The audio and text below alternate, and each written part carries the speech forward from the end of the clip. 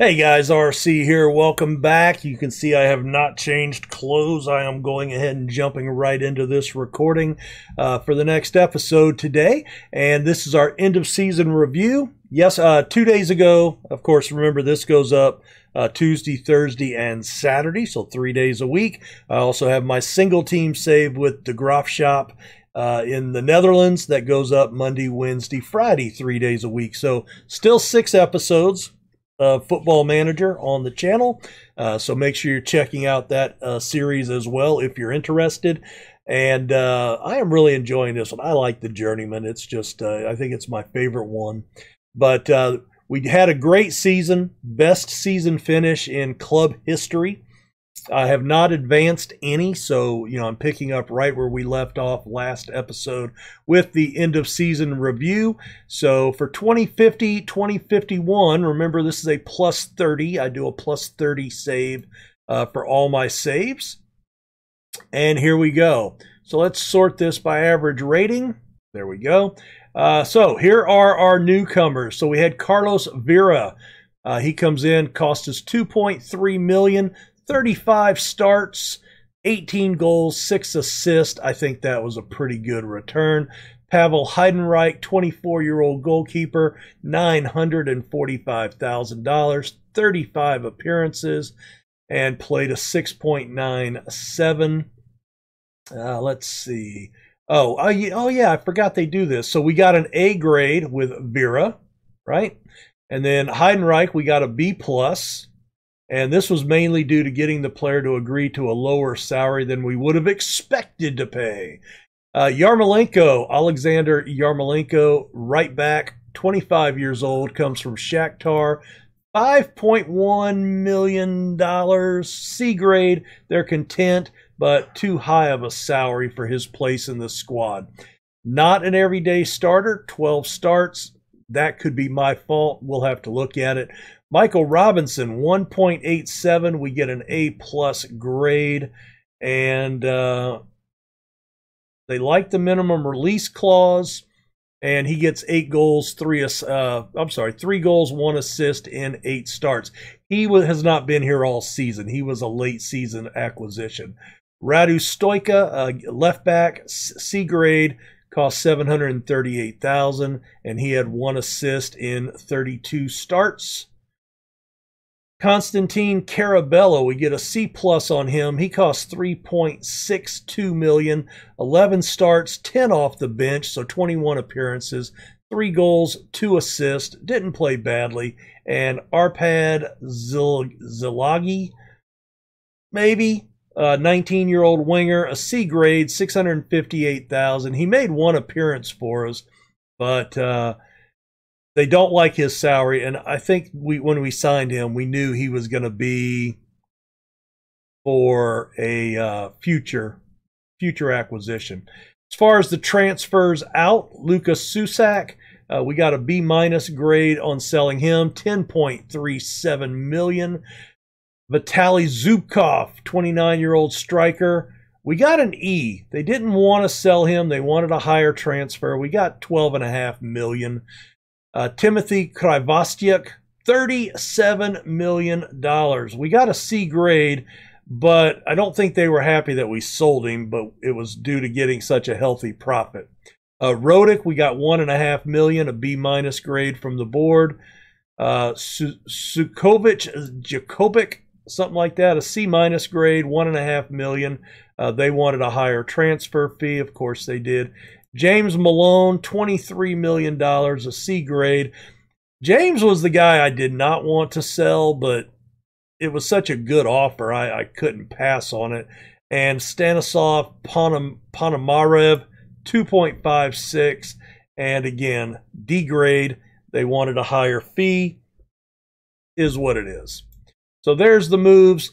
We won the Ukrainian Super Cup, so that's good. They wanted us to not be outclassed. We got a B- grade there. In the Ukrainian Cup, a C+. Euro Cup 2, a B+. We reached the quarterfinals, so we'll be back in that next year. And we made some pretty good money in there. In the Euro Cup, we got eliminated immediately by Galatasaray, and I didn't even mean to say their name. I just threw up a little bit in my mouth. And then a A- grade for finishing third in the Premier League, so that's good. Moments to remember: 4-0 win over Moripol. A 3-2 loss over Ingolets was a 3-2 win, match to remember. And goal of the season was Kuczynski's strike, 23-yard screamer in a 4-2 win over Vorskla. On the finances, we are still national level reputations. No new sponsorships or anything. Vera, Bidny, Kamziuk, Terashenko, and Simic are top-selling jerseys. Vera's not a surprise. Only 6,000 jerseys sold. Come on, people, buy some Volyn shirts. I'd like to get a Volyn shirt, maybe. Maybe. I know that's something a lot of YouTubers do, but you got to remember, I'm in the States, and it's hard for me to get anything out of Europe, man. Even my hat. I've bought things from the Leeds website twice. My credit card is always denied, and then I have to, for fraud, and then I have to call my bank, get it over, tell them, yes, I'm really trying to buy something from Europe, and then they approve it, and then I have to go buy it again, and then it goes through. But then if I want to buy something else, like just a few minutes later, it gets denied again. It's got to be just an international thing. Oh, well. Let's see. Did we do anything? Does it look like it? All right, we had Fans Player of the Season, Victor Bidny, our 23-year-old center back. Young Player of the Season, the same. Carlos Vera, signing of the season, and Oleg Kuczynski was the goal of the season. New record set at the club this year. 18 goals is most goals in a season. Most goals in a match was the hat trick by Vera. Simic had a most hat trick in a league match, and Timothy Krivostyak, 32.79 is the new record transfer fee received. And I just hit on his name, and boy, that was not good. Because you know what happens there, it goes right back. So let me edit out this part as we move through. We already talked last episode about who we were losing. We're only losing one player. So just kind of looking through here. Record high finish for us. Ooh, 7 points. 7 points. Wow. All right, well, I'm going to do all this other stuff off camera. Well, let's see. We can look at we can look at this. So best 11. So Victor Bidny and Sergei Kamziuk. So Kamziuk is in the mid, and Bidny is on the back line, center back. Bidny makes into the starting 11, as does Kamziuk. So not bad at all.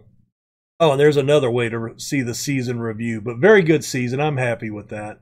Performance review, 63 goals on a 62.4 XG. That's pretty spot on.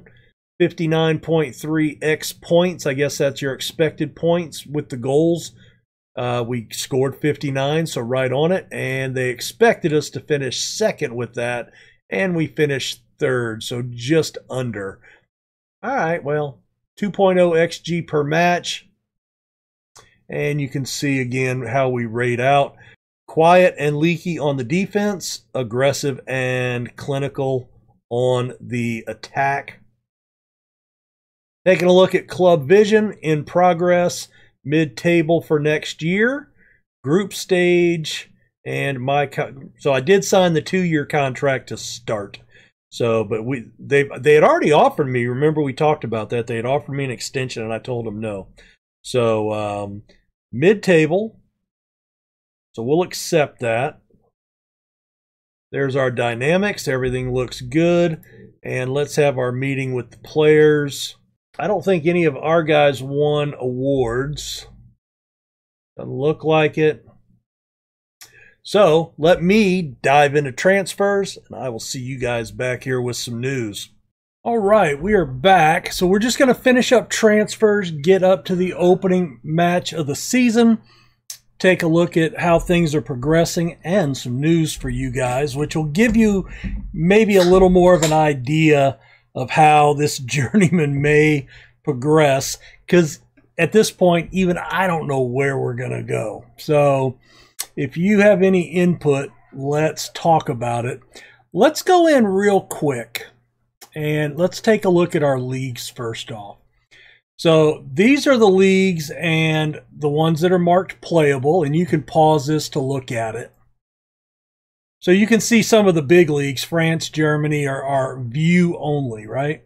England. And there's the rest of the leagues that we have in here. So we can turn some of these leagues on if we want to. I kind of wanted to stay away from some of the more in-depth leagues, but maybe we want to turn those on and have those as options to go to. You let me know. Let me know in the comments what you guys think. Because here's the thing, I will not get job offers from any of these countries that are view only. So you can see I was trying to put some of the more Asian countries, the Ukrainian, Switzerland, the Czech Republic, some of the more off the beaten path that, a lot of people don't venture to. Well, here's the thing. It limits the number of clubs that we can possibly play at. So we'll talk about that a little bit more in a minute, and that may make a little more sense why that could be a big deal. So keep that in mind. Let's get into some other stuff. All right, schedule-wise, here's our friendlies: a 1-1 draw against Ghent, a 5-0 dismantling of Cherkashena, a 2-2 draw with PSV, a 2-0 defeat to Atletico Madrid, and that is our senior affiliate, and a 2-0 win over Heerenveen. And, of course, we know them from our Dutch save, as well as PSV, in our single-team save with De Graafschap. Check it out if you haven't. Carlos Vera with the hat trick there. Timothy Stretsov with a brace in the PSV game. And Vera scored 4 in the first half against Cherkashena. So pretty good start to the season, all things considered. If we take a look at competitions, Ukrainian Cup reached the quarterfinals. Euro Cup 2 reached the group stage, and we're going to be entering the third qualifying round. I'm not sure why we're entering the third qualifying round, because we finished third last year, and we should go in at the Euro Cup playoffs. But we're going in as a 4th place team rather than a 3rd place team, so not sure what the cause for that is, but it is what it is. Let's see. We looked at the club history. All right, so let's take a look at the transfers. So going out, we let Victor Garvaluk on a free. 19 years old, but he was really never going to play for us. Funny thing is, I'm seeing anytime we let a young player go, like under the age of 22, the board gets, and the fans get kind of freaked out. So, even if they're 12th on the depth chart, they're like, oh my God, you let somebody good go. Rarik Moore, 900,000 to Mykolaiv. He's not bad, 26 years old. He can play 2 backline positions, but he's not great. We picked him up last year for $675,000, so we make a little bit of profit on him here. And he only played in 3 matches, and 2 of those were off the bench, so he was expendable. In fact, the club, the players were talking to me during the preseason meeting, and they were like, you did promise last year that you're going to cull the squad a little bit. And I haven't really done that. These are mostly younger guys. We've got a loan out, so no big deal. Victor Kravchenko, our aging veteran goalkeeper that we wanted to sell on last year. Remember we had like an $11 million offer, and the board wanted like $77 million. Well, here we are a year later, and I take 3.2, possibly going up to $4 million, and Board didn't care. So the board cost them, and that might be enough reason for me to leave by them meddling and screwing with my plans. But, you know, at the end of the day, once we'll let that slide, maybe, starts becoming a habit, might have to walk away from that. Another loan here with Shvets and Stretovic, something like that. And Mike Vandenberg, he goes off on loan too, trying to get these younger players some playing time, regular, consistent playing time to where they can start. So really only one move, the aging veteran keeper. We only bring in one player. And we're going to talk about this a little bit. Alexander Smirnov, he's a vodka from Shakhtar. $3 million going up to 3.7. Right back. Very good physicals. 5-star potential. 2.5-star current ability. Only 19 years old. He is Ukrainian. And marking, passing, tackling, I like what he can do. I think he could slot in as a defensive mid, but he can also be on that right side. Decent crossing for this league.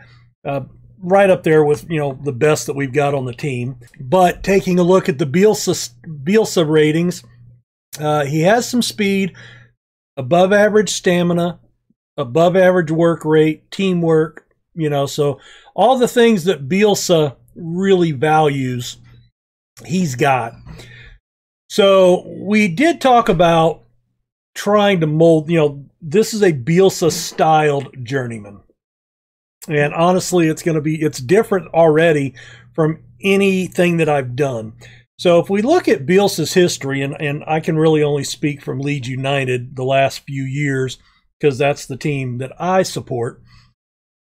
When Bielsa came in, the prevailing theory is that we had a club full of players that were at best mid-table championship. And even some of our players, our captain, for example, was referred to as League One Liam because they thought he was only a League One quality center back. And Bielsa came in and coached the players. Where most managers come in and go, I need transfers and I need to buy players. Bielsa came in before he was hired, when they sat down, he had a dossier on every player, what he felt he could do to make that player better, what he could do, not what the player could do, what he could do, and what changes he wanted made. And there was only a few. Literally, there was only a handful of changes that first year. Same thing the second year. He basically kept the entire team, and we signed Helder Costa. We already had Jack Harrison on loan, got rid of Pontus Jansson, brought in Ben White, who was a nobody. Nobody knew who he was, you know, and turned him into a you know, all championship level player. And now got promoted to the Premier League. And in the first year, it's weird. They did spend $100 million or £100 million in the first year. But if you look at what they got 6 or 7 kids that went into the U21s and the U18s for the future and are already paying big dividends. You got the starting number 9 for Spain. You got a starting center back from Germany's national team. You got a center back that's in the rotation for the Spanish international team. And we got a Brazilian, I'd call him a Brazilian wonder kid because I think he's awesome. But we got a Brazilian winger. So those are the 4 players we got. 3 internationals and 1 that is probably going to be an international at some point now that he's playing in the Premier League. So that's pretty good value for the money. And, you know, we paid anywhere from 17 to 29 million for all 4 players, which was great value. So he looks for value, players that will fit into his system, his philosophy, and buy into his techniques. and his game planning and his practice methods. And he's very loyal to the players. He literally got rid of nobody from last year, and even a player that was at the end of his contract, right, got injured with a season-long injury, or basically he tore his ACL in the final match of the season. His contract expired after the game. They kept him on board so he could have access to the medical staff, rehab and training facilities, and they then turned around and signed him to a 1-year contract extension so he can say he was in the Premier League with Leeds United. That's the kind of club this is, the kind of management and ownership and that we have in the board, and the kind of man we have running the team in Bielsa. Loyalty, maybe to a fault. So that's one thing I did this year. I mean, if we jump into scouting and we look at our scouted players, I mean, I've got a long list here. I've got a really long list. I don't know how many players that is. 389 currently. And we just extended out to Eastern Europe in our recruitment. But I didn't really see any holes. We started Heidenreich because we brought him in last year, right? So the other guy was 34, making a lot of money, didn't want him on the bench, and I had Pal and Carroll, and I thought both of those guys were decent enough deputies. So goalie is sorted. Heidenreich did a good job last year. Don't need to replace him. Binyi, Radnov in the middle, Isev off the bench, Stoika, Yarmolenko. We are bringing Fedor back from loan, and he's going to stay with the club this year. Tarasenko, Makarenko, Ryboski. I mean, we needed this position over here. I thought maybe we could upgrade here, and we did. Was it there? Well, the guy that we just looked at, right? Smirdov. He's a right back, and he's a defensive mid. So you can see he's actually pretty far down the list as far as, I've excluded some players because they're starting other positions, right? So there's Smirnov, but you see he's got a 5-star potential. If we sort by potential, now he's a starter quality, and he's right behind Tarasenko. So Bielsa loves to play his young kids. He's very loyal to the players that get him, that produce. So that's kind of what we're going to go with philosophy-wise. So you guys kind of understand the thought process, and I'm kind of developing this as we're kind of going. So, but that's why I want you to be aware of what I'm leaning towards. So something like that. Then we look at, like, say, our number 10 position. Normally you would look at that and go, wow, my best player's 2.5 star, right? Well, if we dig into that and we sort by potential, well, now we've got 2 guys that are 4-star and a 3-star. And Camps is only 2.5 star, but he's 5-star in the role as an attacking mid. And we know that he has overperformed when we've given him opportunity. And last year, for example, we wanted to give him more opportunity. He played a 6.99. We just never could get in the habit of playing him. So I said, you know what? That's the kind of player that this save is built around, that I want Camps to play, right? I want him to play. So by God, we're going to let him play. And we're going to put him in, and we're going to see what happens. We're also going to cut. I tried to sell Yuri Simic, and that was going to make Camps our number 3 striker as well. So, I'm looking at things like that. Who are the players that I really like? Who are the players that have performed when given an opportunity? And we want to continue to give those players a chance until they just prove that they can't. So typically, if you look at my other save or previous years, we get to a point in the window and I've got money and I'm like, spend. Oh, this guy's an upgrade because he's got 5-star potential and 3.5 star, and I'll sign him. Now I'm not going to do that. I really want these guys to develop. If we look at the club, we really have great facilities. If we take a look at the vision, they're improving the training facilities this offseason. I think it costs $2.5 million, and that will be completed here in a couple of months. And that's going to bump us back up to a 5-star training facility. So we're set. We've got the infrastructure in place to develop these players. So what does that mean? Well, you just saw we haven't spent any money. We started with 17 million, and I'm up to 19 with the sales, and we're almost $1 million under the payroll cap. So I've got room to make moves if something jumps up and just gets my attention. Nothing in my scouting has, and again, like a lot of people that do these YouTube channels or the Journeyman stuff, I usually let my scouts bring players to me rather than me searching for players, because that gives the it brings the, I don't know what the word is I'm looking for, just brings more chance or luck into the save. Now, here's the big thing, and this is what we're going to close on. Typically in a Journeyman, I have signed some more scouts and stuff, so we have really ramped up to where we're near the top of the league or top of the league, which should help us out immensely. We've gone from 3 to 6 scouts.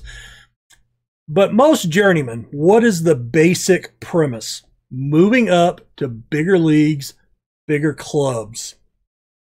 This is not going to be that type of Journeyman. Remember, we're styling this after Marcelo Bielsa. So Bielsa never takes a job unless the job itself is interesting for some reason. And it's never about winning silverware. Never. It's about the ability to implement his system and the ability to make an impact of positive sorts. Looking at Leeds, bringing them back to the Premier League after 16 seasons. He has settled. I mean, he lives above a freaking coffee shop and walks to the stadium every day.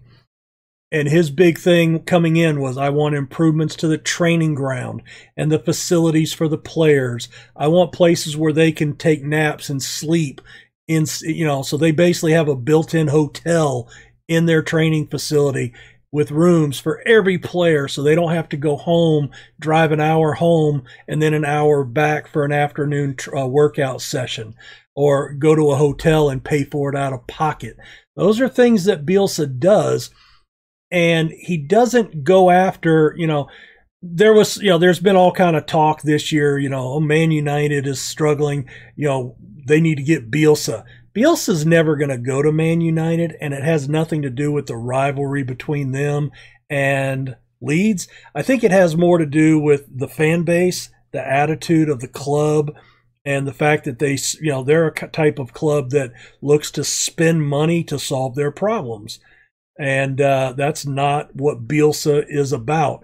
And so if you look at Bielsa's history, he takes some really odd jobs that maybe aren't in line with his reputation or his ability, but it's always tiered towards something that gets his attention.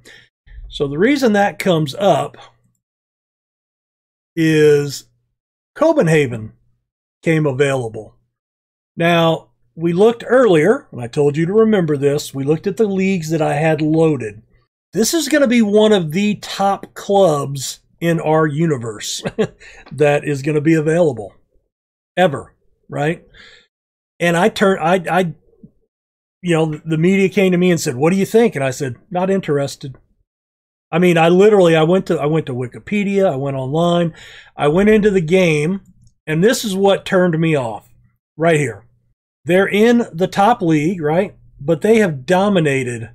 I mean, what's that? 1, 2, 3, 4, 5, 6, 7, 8, 9, 10 titles in a row, and 14 out of 17. I don't think that would interest Bielsa in the least. This is a club already at the top level of their league. They're already established in Champions League. He's, I don't think he would be, he would not be interested in that. There's nothing compelling for him to achieve. So I looked at that, and in a normal journeyman, I would have been here in a heartbeat. And I literally had to save the game and sit and think about it. I sat there for about 30 minutes just looking online, looking at the city, going back into Bielsa's history online, and came to the conclusion that Bielsa would not take this job. And I could be wrong, but, this is my interpretation of that. And I don't think he would have taken this job. And I don't think he would go to a club. I don't think he would go to a Man City or, a Liverpool still might interest him, a big club, but that's, only reached it recently and, in quite a while. That might compel him a little bit, but I don't think a Man City or a Man United would. When he went to Atletico Madrid, not Real Madrid. He went to the second tier club in the city that, was trying to get a leg up or catch up to somebody. So those are the things. I don't think 32 Superliga Cups is going to be something that interest him in the least. So while it was hard personally from a journeyman perspective, it was pretty easy once I tried to get my head in that space. And that's honestly been the hardest thing about this save. So interested to see what you guys think about that. So very limited transfers this year. We've only got the one player coming in. We do have a couple of other players that are under contract that we're looking to move on loan. We tried to sell a couple of other guys or had offers. Delesha, while I like him, I'm looking to cull that roster because that's what the players are expecting. And if you're third, fourth, fifth choice, if you're fourth, fifth, sixth choice, you're going to be expendable that I can move you out. And worst case scenario is I bring somebody in from the B team or the under 21s for, one or two matches here or there due to injury. Bielsa historically goes with really small squads, which I need to get a little bit better on because, we've only got one page, so it's not like I've got a massive squad. But anyway, that's what we're looking at for this season. Traditionally, as always, these transfer videos go a little long, but I wanted to really kind of dive into this with you guys. And so, you could try to get on the same wavelength as I am trying to be on. And, I'm going to need you to keep me on the straight and narrow here. But I'm also looking for some feedback and guidance from you. Did I make the right decision here? Do you agree with that decision? It's too late. We've moved on. The job's still available, but, that's not a job I'm going to go after. The other thing I need to kind of wonder about, Leeds has a pretty young squad, but we do have a lot of our starting 11 are now getting into that range that I would normally sell players, 28, 29, 30, 31. I usually don't have anybody 30 years or older on my clubs, but we got rid of the 34-year-old keeper, but that was only because he had already been replaced by a younger goalkeeper who's 24. But you look here, we've got Jan Fidrich, and he's 31, probably going to be my starting right winger this year. Philip Camps, we talked about him. He's 29. So, got to start thinking about that too. We may not see a lot of turnover, but the biggest thing is at what point, if I'm not getting, here's the interesting thing. Football Manager for a journeyman style, I think, is traditionally geared to get you job offers from higher up. And I don't mind going up in levels. Now, our league is number 10 in the world. So, we know there's certain places I'm not going to go, number 9. And I think all the other ones are, a lot of these aren't playable. So most, the top 5, for example, aren't playable. even the lower clubs. And you know what? Maybe I just answered my question. Maybe we need to make those playable, not to be looking at, let's look at Spain, for example. Not to be looking at Madrid, Bilbao, Barcelona, but maybe the Getafes. Wow, Real. Oh, well, this doesn't tell me last year because they're not playable. So, but maybe some of these clubs would be of interest, even being in a higher level league, but being a more mid and lower range of the table in those leagues. So maybe I answered my own question.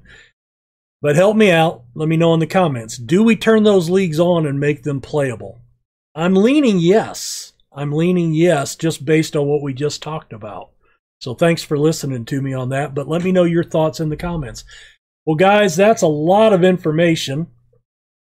Players, one transfer in, a couple of transfers out, possible job offer that we rejected, but more about philosophy at this point, because this is our first off season, and this is the first time we've had to put this philosophy for the save to the test. And so want to make sure that this is going to set the foundation for the rest of the year, basically, as we progress through this save. So we'll talk to you guys next episode. We will get into it. Going into the schedule, we do open up with Shakhtar, Vorskla, and then we have Euro Cup path action. Oh, by the way, well, I don't even know. Couldn't even tell you. There's no way to even really dial that down to see who we're going to play or whatever. So anyway, we'll figure that out as we go. I don't even know if we should mess with that. But maybe that's, I think we'll come back. We'll see highlights for Shakhtar, and we'll open up with Vorskla, and then we'll see where we go from there. Have a good one, guys. Take care. Bye.